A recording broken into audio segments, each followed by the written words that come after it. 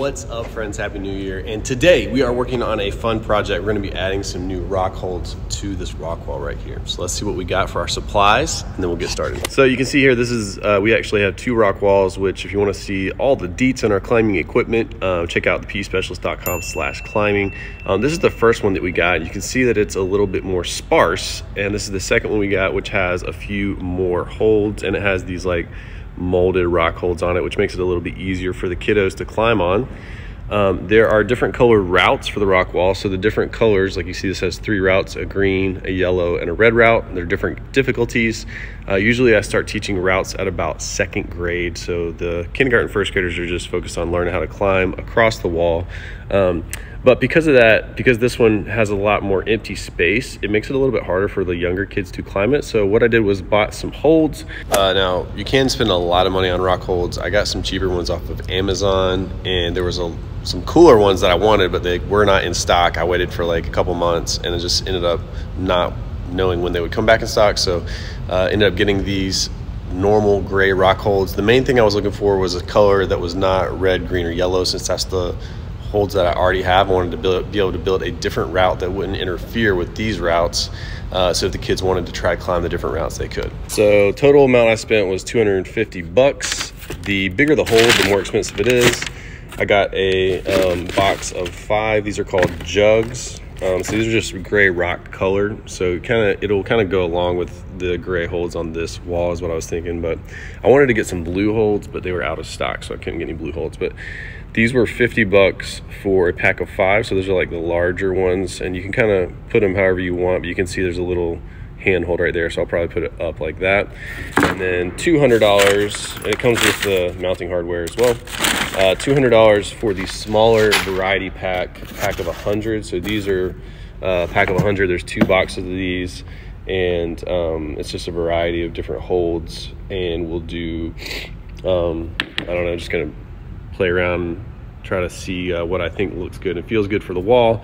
But these are basically $2 a piece, $200 for a pack of 100. These are bigger holds that are $10 a piece. Those are called jugs. So, all right, a few other things. I have one of these tools to like go and tighten the holds if there's ever a hold that gets looser, which that's great for that. And I have these old school hexes, but when you're putting up a ton of rock holds, you want to be able to speed up the process. That's why I have this drill, and I cut off one of these hex tools, and so I'm going to be using that as a drill bit. All right, so let's get started. You know, the cool thing about the rock wall is it's not permanent, so if I do set it up, I'm obviously imagining younger kids smaller than me, so as I'm practicing the different moves to do the different holds, I'm imagining what it would be like for a younger student. But when the kids get on it, it might be too difficult, or it might be too easy, or it might be just right, and I can move holds around or add holds in as I see fit once I see the kids actually playing on it. So I'll modify and adjust once the kids get on it and start playing.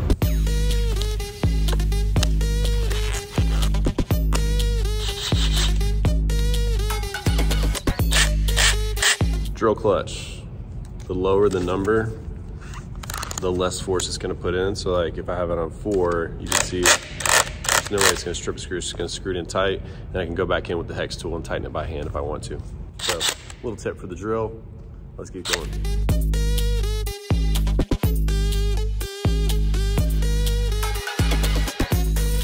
Unfortunately, I've run into a difficulty with the screw size. So these are 2-inch screws, and I'm gonna need to order some 1.5 inch because some of the holes, probably about half the holes, since I'm going into a 3/4 inch plywood that's on the wall, like the plywood will end, and then there'll be a little bit of the screw that hits the wall. So check this out. So I don't know if you can see that, but like the screw's all the way into the hold, and when I go and put this into the wall, there's gonna be a little gap. So what'll happen is when I screw this in tight, the screw is going to hit the concrete, and it's going to like bow the plywood out away from the wall. So these are 2-inch screws, so I just need to get an 1.5 inch screw the same size, and then I should be good to go to continue the project.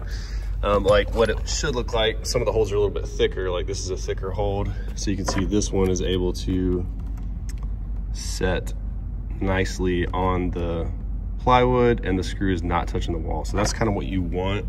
when you're screwing these into a wall that is mounted on a concrete wall. So have to continue this in a little bit, but I was able to get a few of the fatter holds up. So this is kind of what it's going to look like when I finish.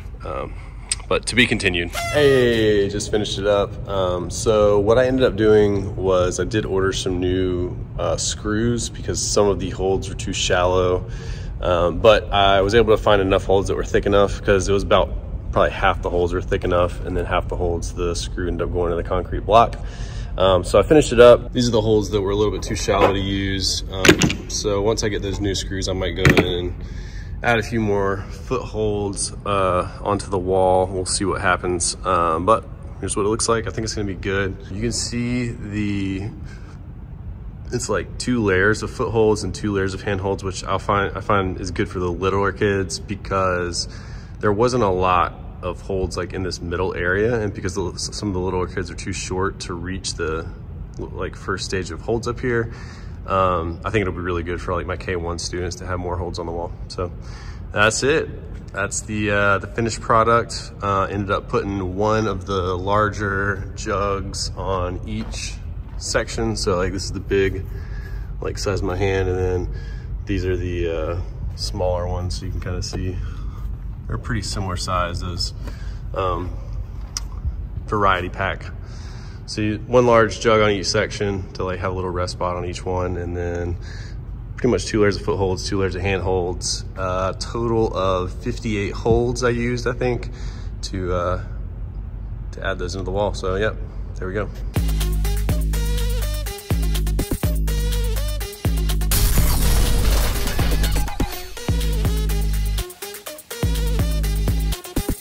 And that's pretty much it. Thanks for watching, guys. Hope that was interesting, helpful. So to add a new route to your wall, you know, I spent $250. I still got all these holds, so I might even add some of these once I get those new screws to the other wall over there. But if you want to see more information on how I do rock climbing, how I teach our rope climbing, cargo net, how we do all of our like American Ninja Warrior type obstacle stations, check out the pspecialist.com/climbing. And hope you have an awesome day. As always, have fun and teach on. Catch you later.